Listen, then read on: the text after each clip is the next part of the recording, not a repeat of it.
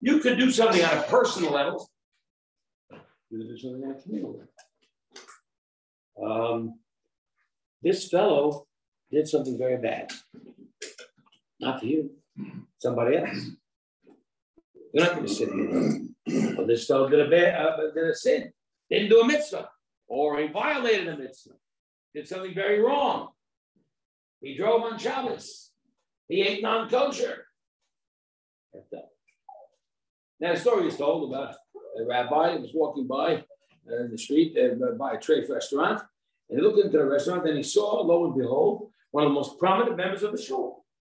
A guy that's well respected and well loved in the shul, man who's taught the Torah with honors every time, and that'd be a figure. He's a very religious man, and he's sitting there and eating treif.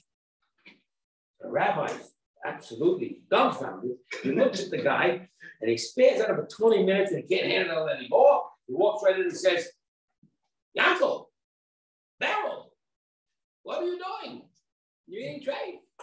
He said, well, Rabbi, have you been looking at me for a long time? I said, yeah, for 20 minutes. I don't feel so bad. I am the rabbinical supervision. Okay. Rabbi supervised me. I got a few laughs out of that. Truth is that you do have to say if a person does something wrong, but then maybe he's not going to listen to you. And if he's not going to listen to you, maybe you shouldn't say. So that's saying you're not going to go and be hypocritical and refuse to tell him off and maintain this anger in your heart. If in fact, he's not going to listen to you, so then you shut your mouth. It's not going to help. But the removal of the hatred in your heart means let's find a legitimate reason why the guy did it. Maybe there's something behind that I don't know. I saw this guy driving the shul on Shabbos. I didn't see him shul. I didn't realize, you see, that his wife was in the back seat having a baby. So therefore, you understand, he had a legitimate right to be in the car. But I didn't know that. You always got to judge people favorably. Never make a judgment on someone who, in fact, you don't know the real facts. Yeah. So therefore, you can love the person. You can stop hating him in your heart, even if you don't tell him off. But the better way is to tell him off. Tell him in a way that's embarrassing. That doesn't murder him. Right? Doesn't murder his soul. That's right. That's right. So let's say I want to confront you on a matter, maybe it's a personal matter of fact. Or maybe it's not a personal matter, maybe it's a traditional matter or general matter. Either way, I have to assume a responsibility to say something, but the question is, will I be affected? So the Jewish people are building a golden calf. Hur screams and yells. Aaron doesn't. Because he figures it's not going to help. Hur got killed, by the way. Hur gets killed. Yeah. Aaron, because they're all in a frenzy, We want this golden calf. Don't you stop us. Get out of here. So they killed him. Aaron says, maybe we'll work a little more diplomatically. So he says to them, guess what? If you really want to, whatever you want to do, this golden calf and stuff, I have an idea for you. He said to everybody, take it to the women. Not to the women, I mean to the men from the women. It wasn't the women that did it. I should take that back. In fact, the women were not guilty. He says to the men, get all the jewelry and gold and silver that you got and bring it to me, and I'll get you a golden calf. Now, he figured, once you start asking Jews for money, you understand, he figured maybe they'll be like a little bit, I mean, like, ladies and gentlemen, if you all want to come and learn with me, it's going to cost you all $10,000, $50,000. I'll forget that. He's figuring, give me all your money. Give me all your money. Guess what? They're in a frenzy. They gave it to him. Didn't expect this. Well, what's going to happen to me such a thing? All that money? Whoa. So he takes it and he throws it into the fire.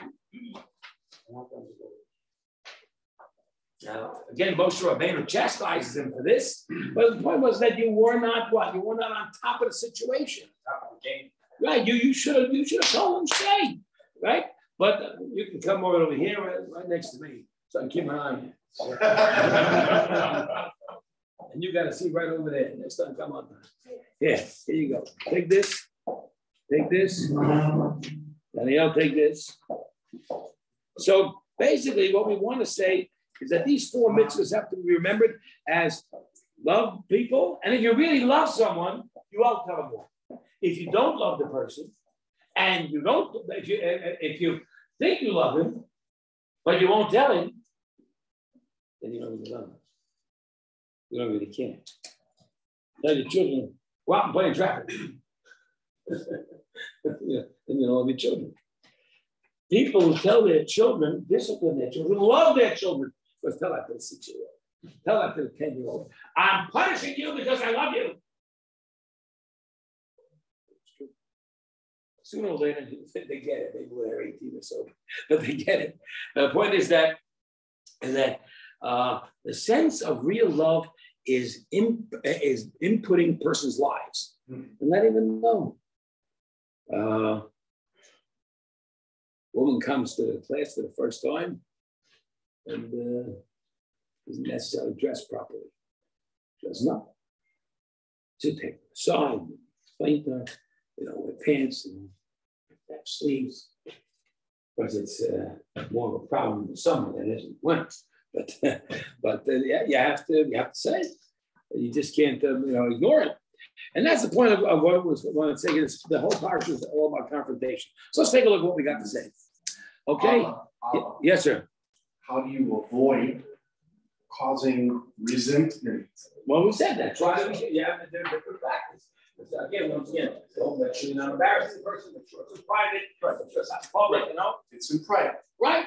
So, but you got to judge the person as to where he's at. When you're in a frenzy because you want a golden calf, I wouldn't say you shouldn't have a golden calf. That would be people in a frenzy. I wouldn't do that.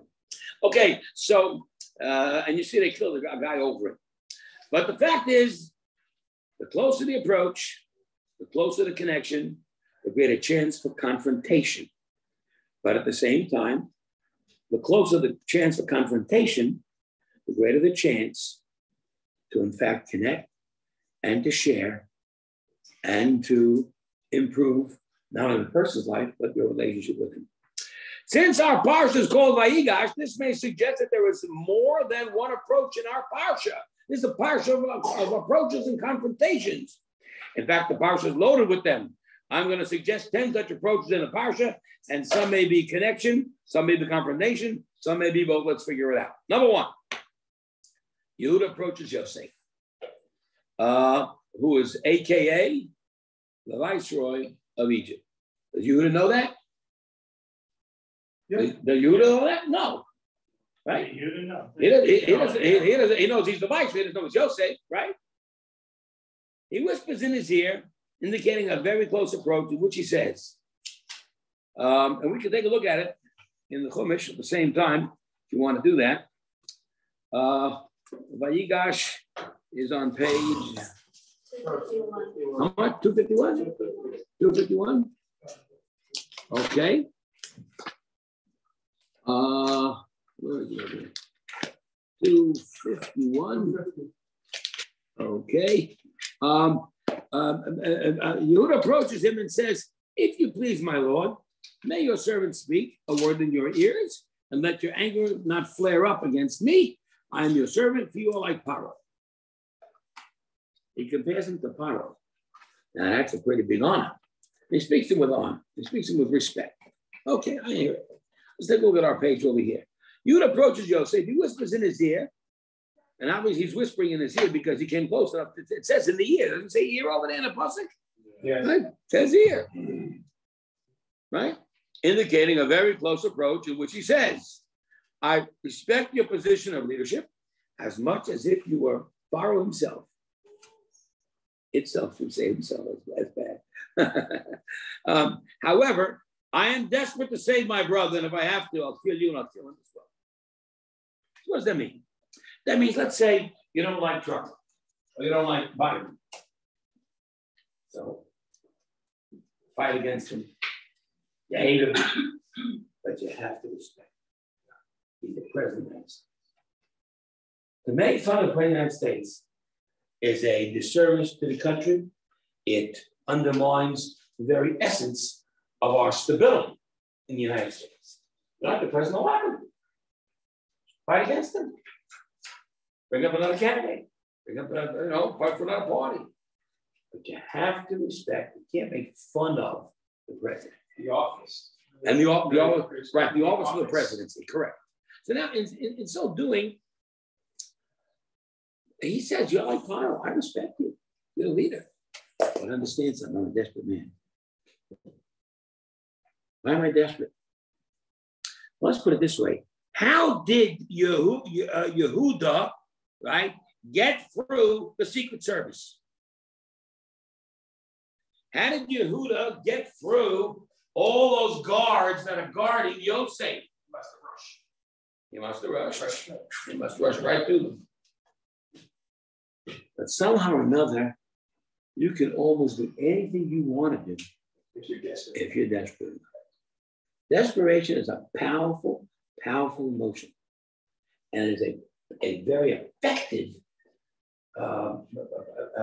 energetic thing that you can accomplish with it. If you're desperate enough, you'll get it done. Yeah. Now, my brother's at stake. And Yehuda is desperate to save his brother. So he gets through. And he tells Yosef, I'm a desperate man. He tells him in his ears. Whispers. Nobody else. They're all saying, what's he saying to the viceroy?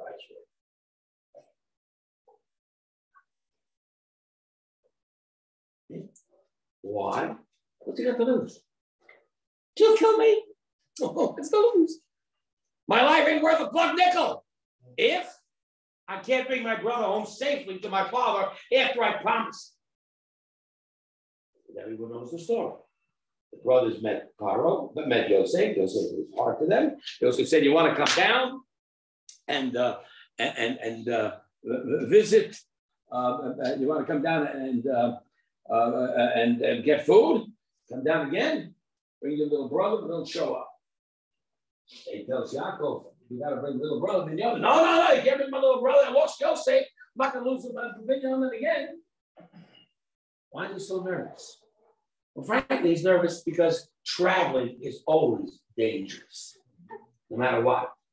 We always say a special prayer called Traveler's Prayer. You fly in an airplane. When do you say Traveler's Prayer? Flying in an airplane. So just about as the plane picks up speed, right? Or in the air? I'm sorry, but enough speed to get into the air. Just about that moment, getting aloft, that's when you start the hero and you see a traveler's prayer. You're traveling on a boat. Good thing. You're traveling on a freeway, on a 405. How many accidents you find over there? They're safer in an airplane than you're on a 405, right? Well, we don't say traveler's prayer at 405. You got to be outside the city limits, outside the normative of life. In the valley, you can go from one city to the other and not know the difference. From North Hollywood to Van Nuys to Encino, Tarzana, Woodland Hills, Canoga Park, Reseda, and blah, blah, blah. Till you finally get a break in the action somewhere down on a freeway, you see between Calabasas and Agoura. You're traveling and you're in Calabasas and you're on your way to Agoura, that's when you see a traveling. Because you're outside the city limits, you're outside your comfort zone, so to speak. Because there's no houses, no civilization. Same thing with an airplane in the air, a boat in the ocean. But the point is that travel is a dangerous thing. Yaakov realizes that. He's got two sons from his beloved wife. His beloved wife from Yorkshire is dead. And he's got Yosef, who's lost. And he's got Binyamin left. The one that was born when his beloved wife died in childhood. And He's also reluctant to go for another reason. You know, I guess. What was the question? He's also reluctant to let him go for another reason. Anybody want to guess what other reason might be? That he's reluctant to let Benjamin go with the brothers? Well, he says Joseph is dead, and if I lose Benjamin, Right. then I will. Why is he? Right. We understand it. But why is he so nervous? Doesn't trust the kids. He doesn't trust them. He doesn't trust those guys. He doesn't trust his sons. Yeah, Yehuda. The last time I sent out my beloved Yosef, he didn't come to visit you. He didn't come back. Maybe there's foul play. Maybe there isn't. I don't know. But I know this much. I'm not letting Benjamin with you guys. Do you hear the trepidation here? Or the suspicion? I'm suspicious. Okay, in any event, so he finally lets them go, and Yehuda swears, he promises, the only way I can get him to let my father go is I swear I'll bring him back. And I swear on my life. If he doesn't come back, I don't come back. There's more than that. I swear on my life in this world and the next world. I will lose my eternity, my olam haba. I will lose everything as if I've never existed. Not just being dead in this world, but dead forever. I don't bring the money back. So you want to say in desperation now? Yeah. It's recommended not to do this stuff. He did it. He did it. Now, of course, in a way, he did it because maybe he's assuming that last time it was I who suggested that we sell him. So maybe I, Yehuda, need to take a leadership role there, which you took before. And Shimon was the one. No. Shimon wanted to kill him. Levi wanted to kill him. Yehuda said we sell it. Ray Ben said he was coming back. So therefore, the confrontation is I'm desperate, and it's in your ear. I'm not saying it publicly, but I'm telling you, if I don't get my brother back, you're dead. I'm dead. You're dead. You blow my head off. I'll blow your head off. Don't make any difference. I want my brother back. Because I got nothing to lose. He's demonstrating our good. Right. And that's what he promised. And he said that word. He said the word good responsibility and connection. And he said that word to his father. Yeah, that's correct. Okay, let's go on to number 2. Yosef reveals himself to his brothers. Now, up until now, he hasn't revealed himself at all. Why don't they recognize him? Everybody. He got a beard. Well, that's on Sunday. Notwithstanding, what? He got a suntan too? Notwithstanding the beard, we often said, because you know my Superman joke, right? People do look alike, even with beards or without beards. You know, guys have the advantage girls don't have, you know. You grow a beard and you can't recognize him, you know. But Superman does nothing of the sort. Of course, in those days in the 50s, when Superman goes around, nobody do beards. But Superman puts on his pair of glasses and he becomes Clark. Ridiculous. I mean, we said, right? But they realize that he is as mild-mannered as Clark Kent is in comparison to the great Superman. That's how they realize Yaakov and Yosef, their baby brother, is in their eyes still a baby and couldn't possibly be the chief leader and viceroy of Mitzrayim. So they don't recognize him. And he's tough with them. And you're spies. Bring me down your little brother. And then he puts his goblet in the little brother's saddlebag, and he catches them, and he accuses him, and I'm taking Benjamin, the rest of you go by. And that's when Yehuda springs into action. And for one thing, Yosef has always been trying his best to reconcile with his brothers. He knows he's as guilty with his brothers as they were with him. Yeah, they sold him into slavery. That was dastardly, but he was provoking, arrogant, and vain, and childish, and a talebearer. And he, for his part, has sat 12 years in prison contemplating this to realize his mistake. That's called tshuva. What is tshuva? To return back. I'm not only sorry what I did, but if it ever came up again, I would never do what he said. Yosef, having sat 12 years in prison, got the message. I will never again be vain. I'll never again be self-centered. I will never again assume I'm a peachy keen. In fact, I want to reconcile with my brothers, but my brothers do true too. They're part of the deal too. They sold me into slavery. They're rats. Okay, so he's trying to get them to put them in a position. What does he does is whole sabotage and put the cup and bring them in the saddlebag. You want to get them and get sorry for what they did to him. They won't let it happen again to Binyamin. So he sees, whoa, these guys are great. These guys are really doing tshuva. And he's for his part, he is going to clearly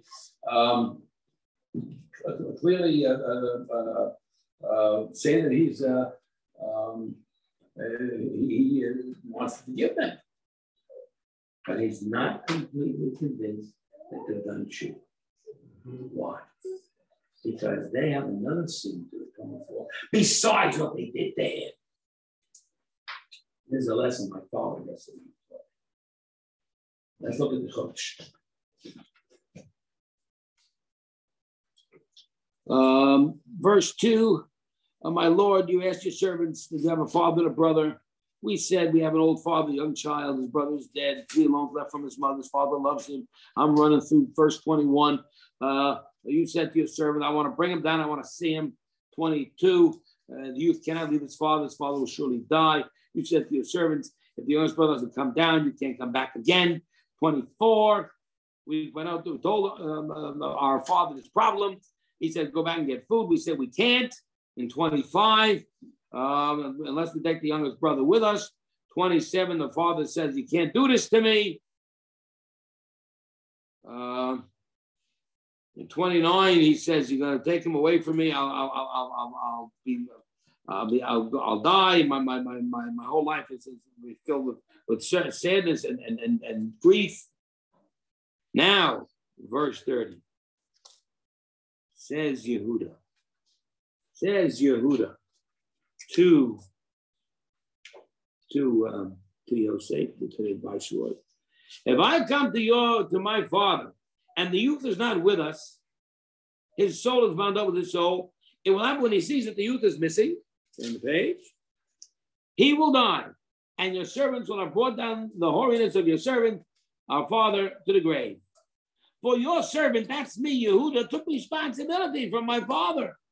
If I do not bring back to him, I'll be sin for all time. What's all time? This world and next world. Now, therefore, verse 33, please let your servant remain instead of the youth. I want to be your servant forever. I want to be a slave. Let the youth go up with his brothers. And here's the key, 34. How can I go up to my father if the youth is not with me, lest I see the evil that befalls my father?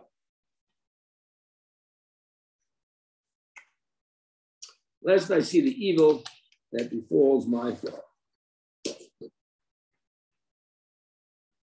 And now, Yehuda has just repented for the second sin. What is the second sin? Yes. They all sold Yosef into slavery. That was sin number 1. Nothing to say. What's sin number 2? Burning his father. Say again. Burning his father. You hurt our father. Identify this, Jack, if you would be. Right. You hurt our father. You didn't realize that when you hurt me, which is bad enough, you would hurt our father. You don't realize that actions that you do have lasting impact here and there and everywhere else, all over extended. You didn't realize what you're doing. And all of a sudden, he hears Yehuda say, I realize I can't bring any more pain to my father. And so, 45, chapter 45, verse 1, what does Yosef do? Once the brothers have done complete tshuva, complete repentance, complete sorriness for what they've done. Now Yosef can't restrain himself anymore. He stands and everyone's there. He says, everyone, get out of here. Remove everyone. Why? Because as he reveals himself to his brothers, what is the brothers' reaction going to be? They're going to be astonished. Astonished? More than that. Back it up. They're going to be astonished for what? Afraid? Give me a better word. Embarrassed. Ashamed. There's one people around who don't shame people in public. I'm going to tell you off right now. Big time. I don't want anyone to quiet. And all the other people around, all the Secret Service, all the Egyptians, all the servants, get out. I'm going to shame my brothers to the core. That's all I'm going to say is, that's all I got to say. No. But it's not just the fear. It's a fear factor, true. It's the shame. Someone come right up to you and look you in the face and say, "Remember what you did to me at school when you were 10 years old in the fourth grade?"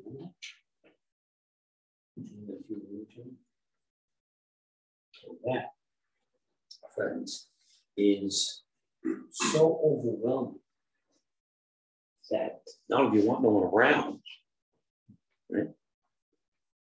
But more than that, the rabbis then say in the Gemara and the Talmud, woe unto us on the day that we stand in front of God after 120 years. And we have to answer what we do.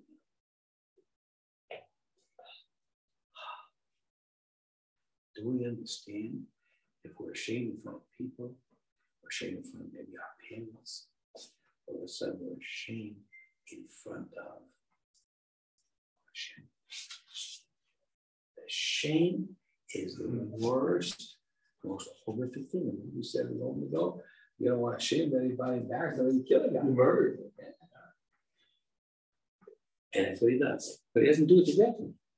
And he doesn't do it in front of other people. That's right. Right. So let's look at the paper. Yosef reveals himself to his brothers. The brothers were shocked and could not respond. Number two, they felt as if the heavenly judgment was upon them as they faced the truth of their deed of selling Yosef away. Yosef tries to comfort them and explain that when the brothers had sold him to Egypt, it was Hashem's will. He embraced them all similar to his brother Benjamin, who was not part of that sale at all. All the brothers were equal in his eyes. I forgive you all. When the 10 of you sold me, number 11, Benjamin, my brother, the youngest one, wasn't there. So if I have nothing against him, I think I have nothing against you. Yeah. And he demonstrates that by saying, and he demonstrates. That's right. And he does so in a comforting manner. And so when you do shame somebody. But why Joseph didn't go back and visit his father? Once he became vice president. Yes. Because he was afraid that maybe he would ask him what happened. And then he would have to tell the truth. He didn't want to tell him, brother. He didn't want to shame. He didn't want to shame. He didn't want to shame, brother. That's very true. And we see that once the family does come down to reunite in Egypt, which we'll find about a little later in the Parsha here. Once they come down, during the entire time that Jacob was alive, he never did tell him. In fact, he never did tell him about what they done. So he was always wondering, how is this? I send my son Yosef out to talk to his brothers. He doesn't come back. They show me a coat of many colors that I gave him and dipped in blood, assuming that he's dead. Now I find out he's alive. Who's telling the truth here? I mean, what's going on? And he probably approached Yosef every time and said, tell me what happened. Yosef made sure in those times, for the short time that Yaakov was alive in Mitzrayim, that he was never alone with him. Yeah. So he wouldn't have to tell him the story. Because the scripture says that they had to go to Joseph and say, your father is sick. That's right. It means that he had not been That's there. Correct. Absolutely true. Visiting. Very profound. That's correct. So let's take a look. The news reaches Paro, number 3. And he's told of Joseph's reconciliation with his brothers. it now becomes known to all the secret identity of this man named Tzofnas Panech is really Yosef the Tzaddik. Tzofnas Panech was the name that Paro had given him once he appointed him as prime minister. What's interesting here in this confrontation is that the news reaches Paro, and Paro is now confronted with this new information that this guy is really Yosef. He's Jewish, and he has this family and these brothers and this whole story and everything. There's a confrontation of sorts where Yosef, where Paro is confronted with this information that he doesn't know how to handle. Well, who is this guy? Who's this guy that interpreted the Jews properly and then opened up took away the food and saved the whole country? And he's got this the background, his family, the skeletons in the closet, so to speak. Yeah. Wasn't it known that he was like a Hebrew?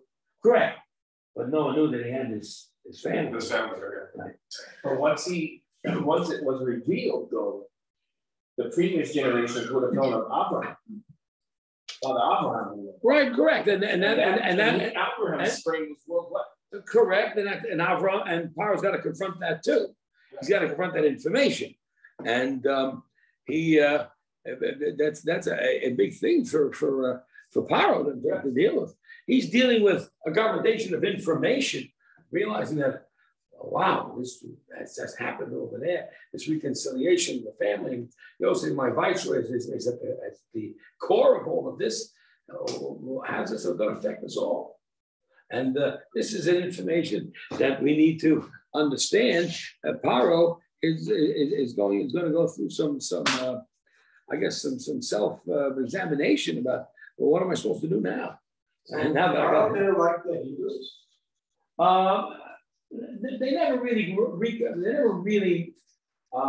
had a great regard for them.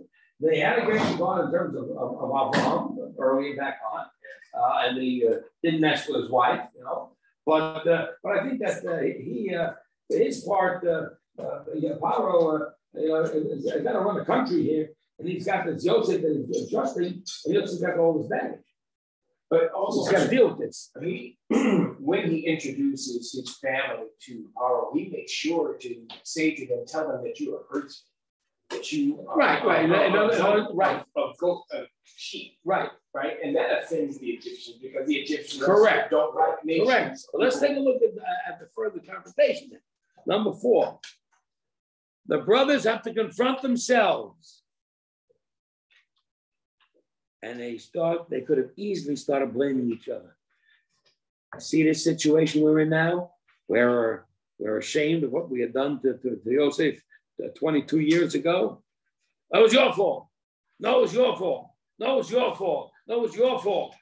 And everyone's starting to blame each other, And they could have done that because he tells them to go back to Mitzrayim, right? He tells them go back to Israel now and bring father down. So while they're on the trip, they could easily engage in this finger pointing, And what happens? Yosef cautions them, don't do it. Do not engage in any deep or blameful discussions. It'll produce no value. Let it go. It's been done. So again, in terms of confrontation, Yehuda's desperation leads to a reconciliation between the brothers. Very shameful confrontation, obviously.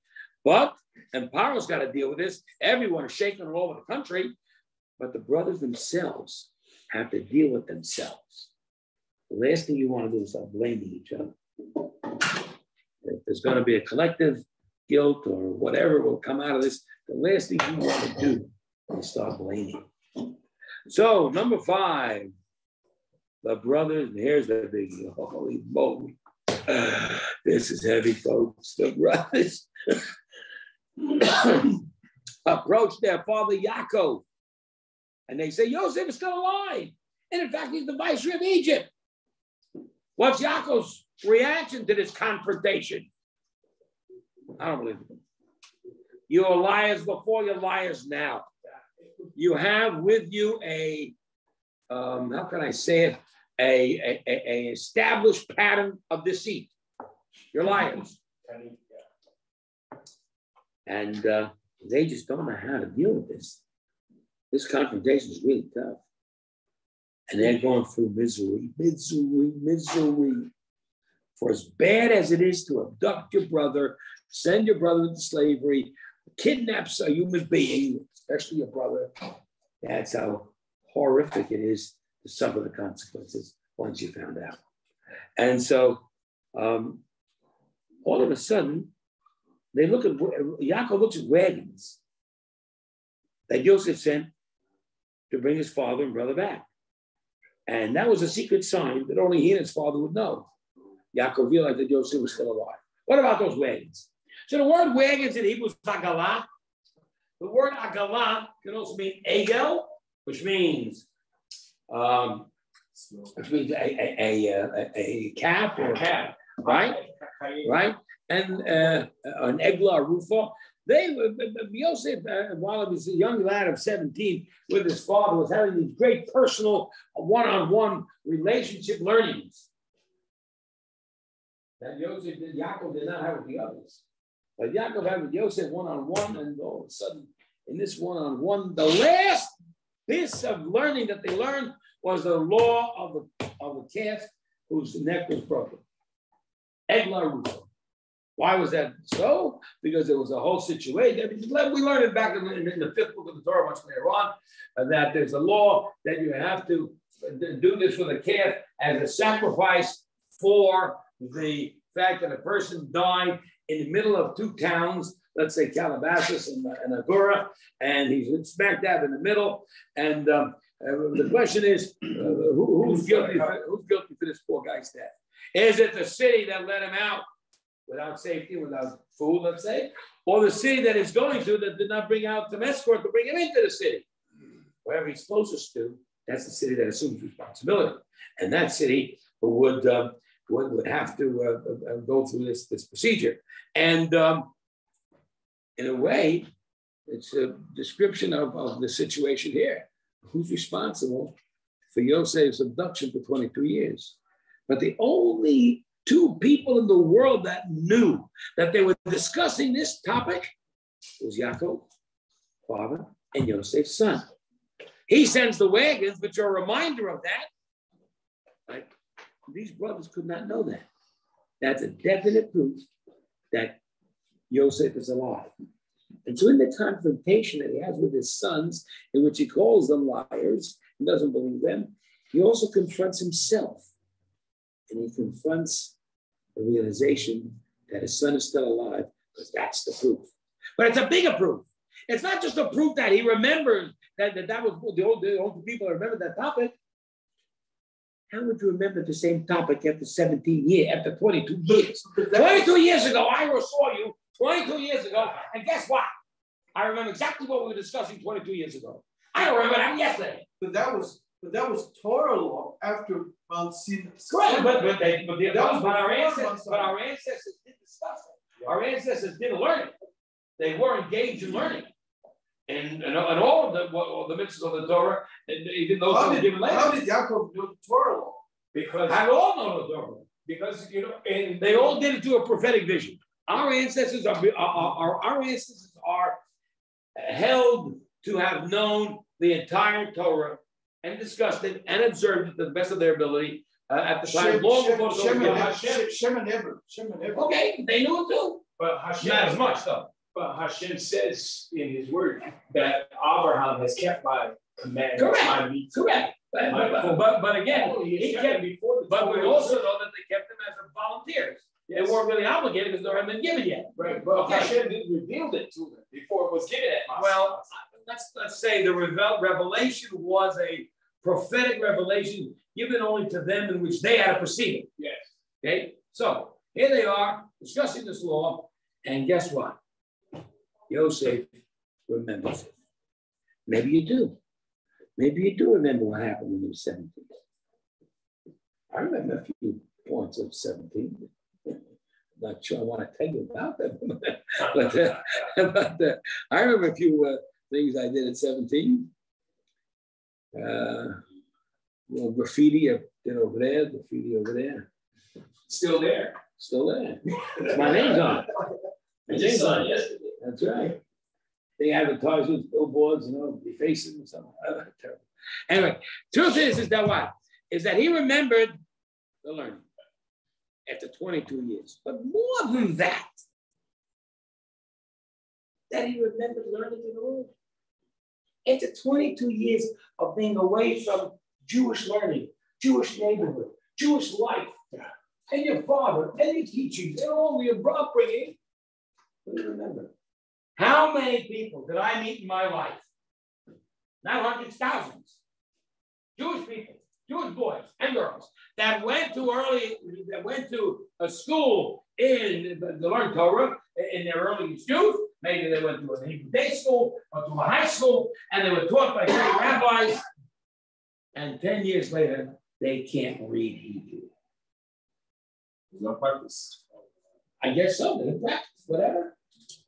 10 years later, they don't even know that it's Friday night. They thought it was Thursday night. Much less light candles or make kiddush or whatever. That's what happens when you lose touch.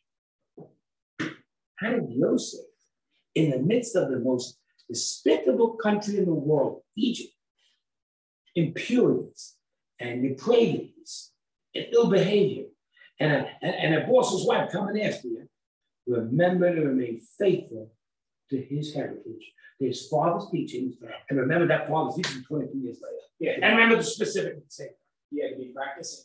He had to be, yeah. He just never gave up. He never gave up because he said, I am going to remain loyal to my faith. So when this woman did tempt him, and he really was very tempted, right? What stopped him from indulging in that terrible, terrible sin? He says to her, how can I sin against, do this great sin against my master and Hashem? That's right. So that means what stopped him? His His You don't mean me, do you?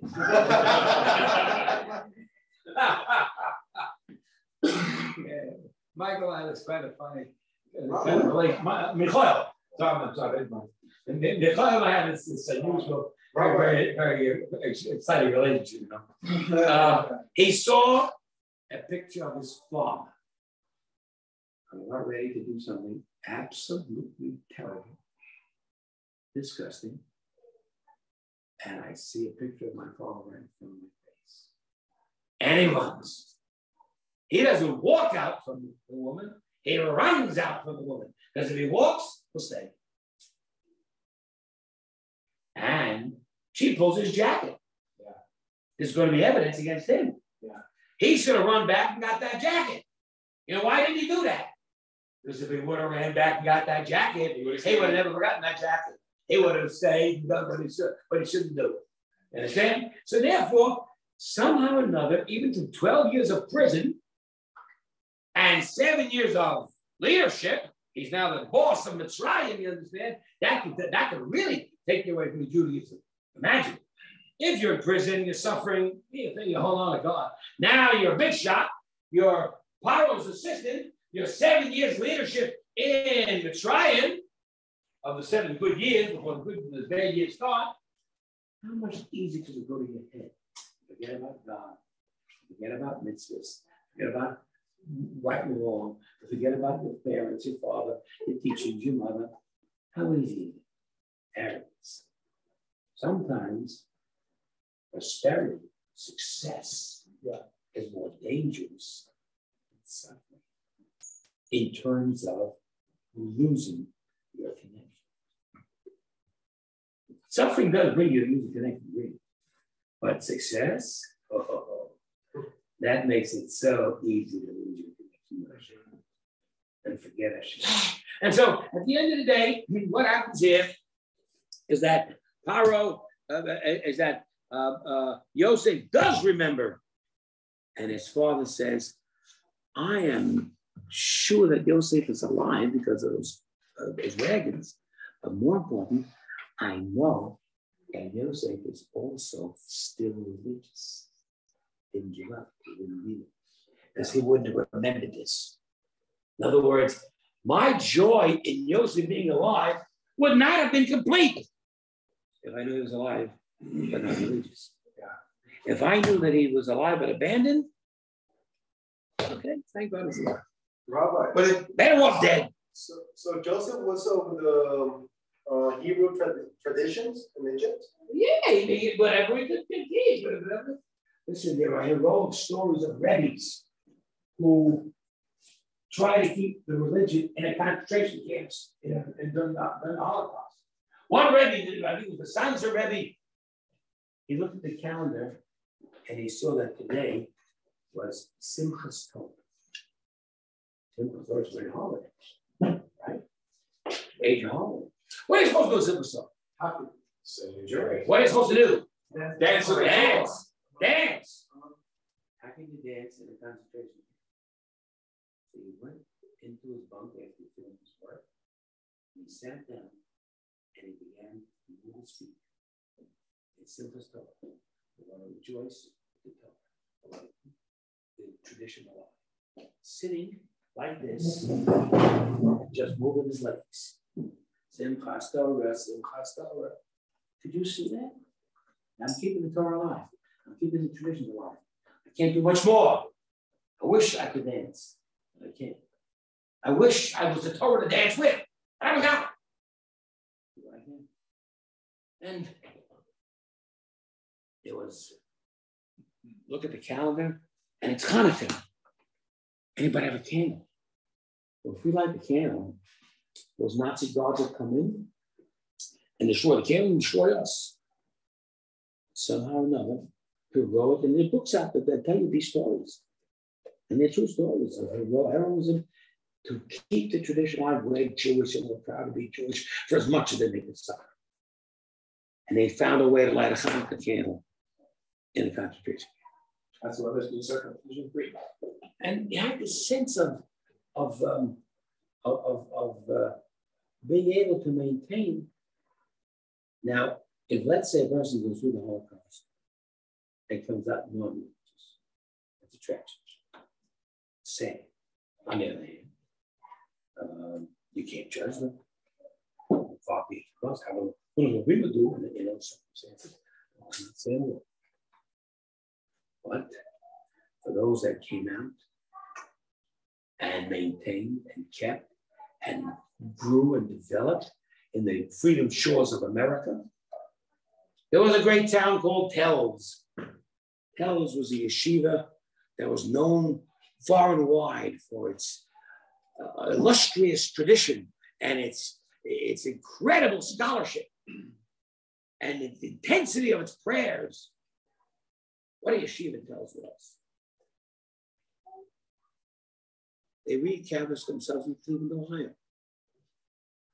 Somewhere around my bar mitzvah, I said to my father, Blessed Mary, I'd like to go away for school in the 9th grade to Cleveland. I want to go to Telz. Telz had been reestablished in Cleveland. And I went there. And it was a great year for me. So I opened my mind and thoughts to learning and to the joy of being religious. And it was a great experience. And you looked up and you looked at the wall of rabbis in the front. There must have been 5 rabbis over there and 5 over there. Each of them 10 leading rabbis of the school. There wasn't any one rabbi, it was 10 of them. He taught the 9th grade, he taught the 10th grade, he taught the 11th grade, and so forth. He taught post-high school. And then it was, of course, the big chair for the Rosh Yeshiva, the head. Rabbi Chaim Mordechai Katz, a model, is what we used to call him. A model came to America to try and raise funds to save the Jews and get them out of Telz, Lithuania. But before he could, the Nazis came in and destroyed the whole town. And the yeshiva. Killed his wife and 10 children. That's his name. So, certainly, why be religious anymore? He not only maintained his religious commitment, he maintained his leadership and started, we're going to build again. And we're going to build a new Telz in Cleveland, Ohio, and bring students in to learn. this man. He was a frightening looking man, and his beard was down here, flowing white beard, and very, very, very, very powerful in his lectures, but very gentle in his one-on-one with people. How do you maintain sanity? His commitment to Hashem still through all this. And so we understand that Yosef's ability to maintain his loyalty to his tradition was able to not only withstand the Egyptian suffering that he went through, but more importantly, it brought joy to his father. My son lives, and he is not abandoned the tradition. And so this confrontation, number 5, was a big one all the way around. Please, a question. If Yosef, no, because Yosef is keeping observant, can Abba please bring down for us and teach us what he ate and whether or not he said a bracha in that environment? Okay, so I don't know what he ate. I don't know of any sources that say what he ate. I would assume that he kept as much kosher diet, fruits and veggies, whatever. Prison. Does he have any say over which is being given? Whatever it is, however he managed. I think what's important to realize that in terms of bracha, we are used to saying bracha is everything we eat because it's a mitzvah with rabbanan, and this, of course, way before the Gemara and the King gave the mitzvah. But the rabbis, we say, our ancestors kept it anyway. So whatever the bracha was, however he acknowledged Hashem's presence in his life, he acknowledged it over every item of food as well. But even in the presence of filth. Well, I understand it. Right. So you turn away. You put a Bible over things. You're walking down the street and you see doing dirt. You got to stop your prayers if that's what you're doing. If you're saying prayers while you're walking, let's say, you got to stop because you see something of ugliness. So of course we have the sense of a continuous loyalty, and this brings Yaakov untold joy. Yeah. Couldn't we say also too that Yaakov had to confront within himself, correct, of hoping again, because I don't know if the hope is the fairest thing to say, because remember, hoping again because he says his soul refused to be comforted. Right, even though he did not accept fully that Yosef was dead, even though he had harbored hope that he was alive, but not here. Not now. Not at the point. When the brothers come back from Egypt, the last thing on his mind is Yosef. Right. And they come up with this Yosef still alive in Egypt. He thinks it's a malarkey. And that's what he's saying. That's the point of confrontation that he has to do with himself. Only after he sees the wagons. Right. That's when the confrontation goes on. Right. And that's when the self-evident truth becomes. Yes. Okay. Number 6. Biggie. Confrontation with Hashem. Hashem appears to Yaakov and assures him that his descent into Egypt is the right thing to do and the fulfillment of the prophecy of Abraham. Yaakov's rejoicing over his son Yosef allows the Shekhinah of Hashem to come upon him. In other words, for the last 22 years, Yaakov is filled with sadness. I have a son with him. Well, his son is dead, maybe. During those 22 years, there is no recording at all of Hashem. All of a sudden, the brothers come back. He sees the wagons. He knows that Yosef is still alive. His rejoicing, he starts to rejoice. And guess what? The moment he starts to rejoice, he connects with Hashem. Rabbis teach us, you can never connect to Hashem in sadness. You can only connect to Hashem with joy. So if you really are in a tough spot and maybe frightened or upset or angry or whatever, pray to God through God. What is coming? You've got to build yourself up to a point where you sense that I accept the presence of Hashem to the extent that it will not affect my emotions. It's a heavy task. I will try my best not to be upset. I will try my best not to be sad. I will try my best to handle the situation. I'm not going to blow it. But Yaakov did not do it. 22 years, he could have prayed very hard. He didn't do it.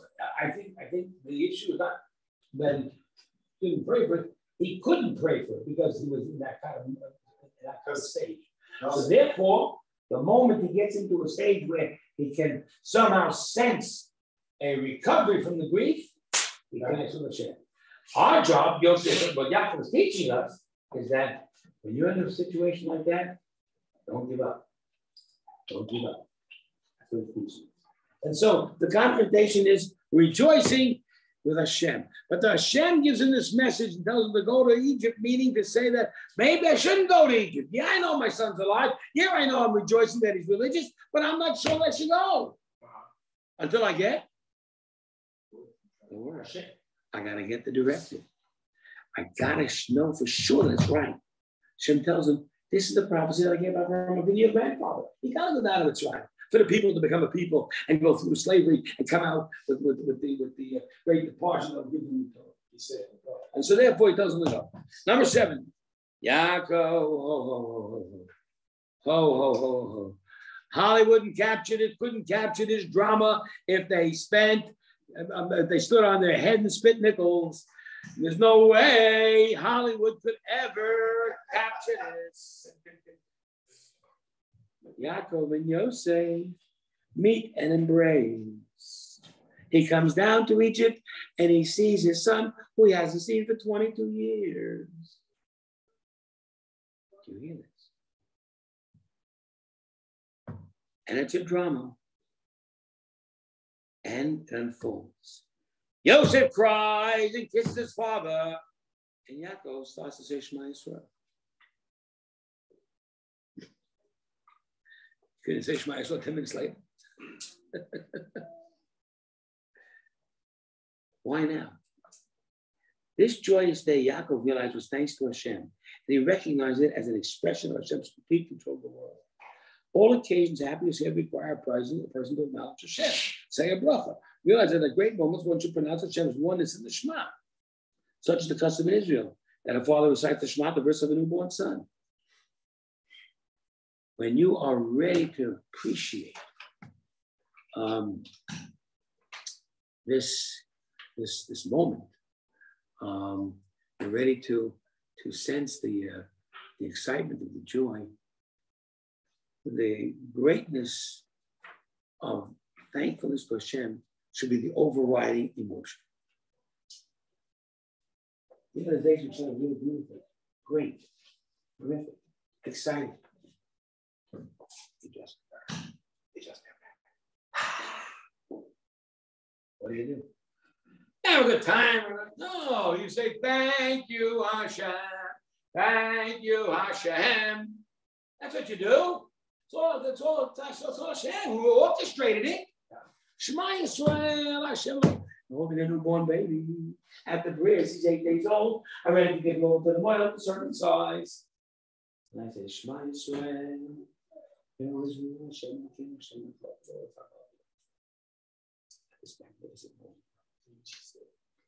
So the idea is that every experience is Hashem, including the sad ones, including the happy ones.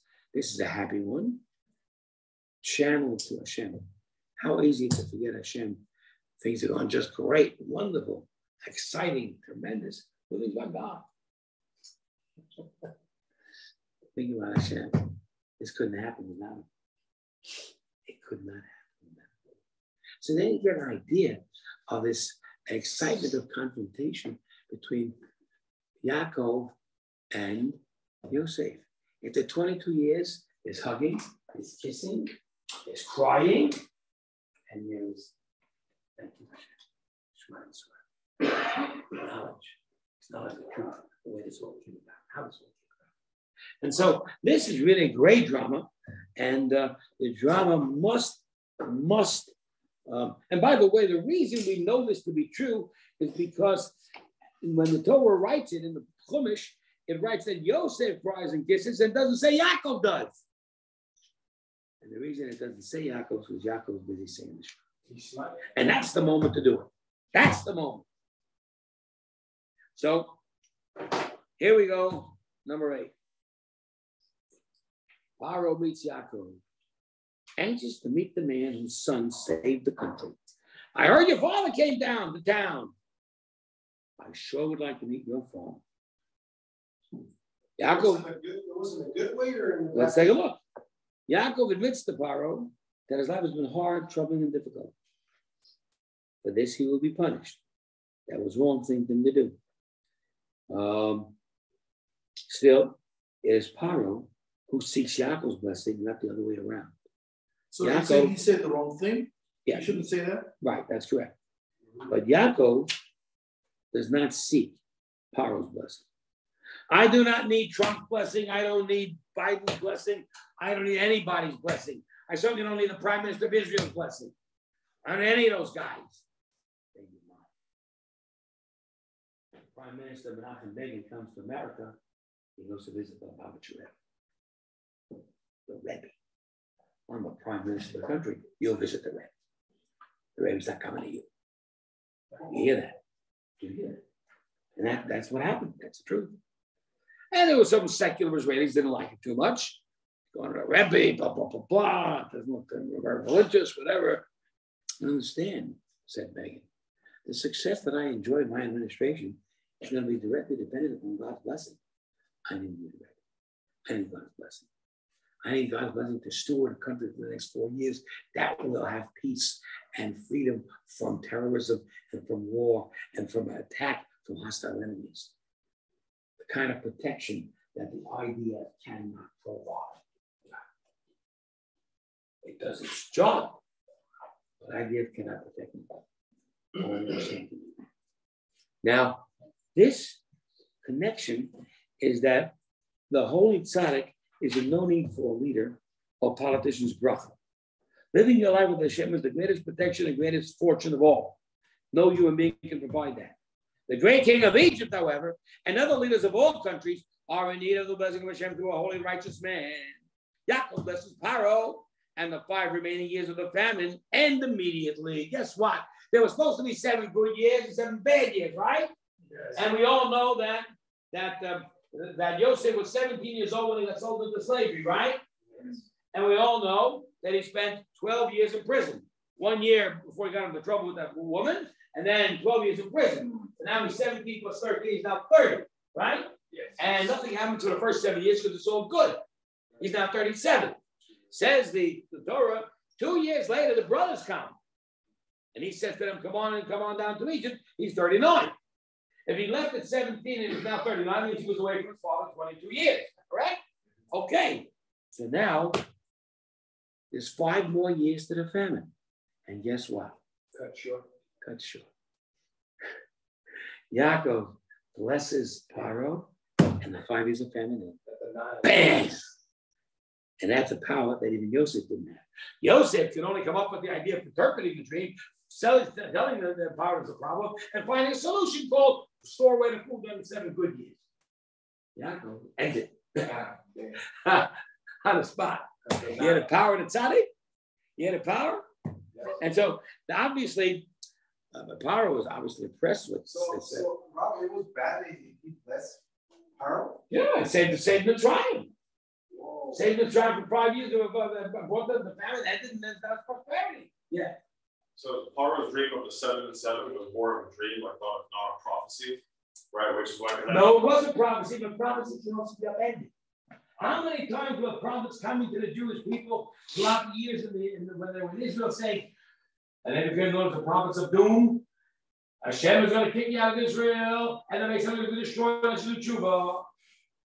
And then in the tshuva, Hashem relented and said, let's try again. In other words, even though the prophecy is there, things can upend it. Things can change it. If you do tshuva. If Hashem has more mercy, gives you more time. That's true with Yonah and Assyria. Correct. Yonah. Correct.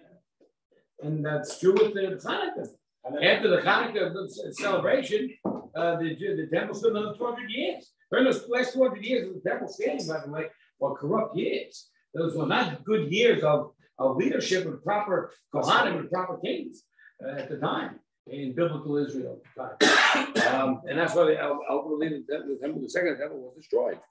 It's important to realize that king becomes a king, president becomes a president because of the great personal desire. What's the desire? What's he looking for? Why does a man run for president? Why does a man run for Congress or run for this or run for that? Why does a man want this for? I mean, a better job? Power, absolutely power. Power is one of the greatest pleasures of all time. And the lost scale of 5 pleasures, pleasure number 2, except it's one little difficulty. When you think you got power, that's when the Almighty controls you. Every single decision that a leader makes is forced by Hashem.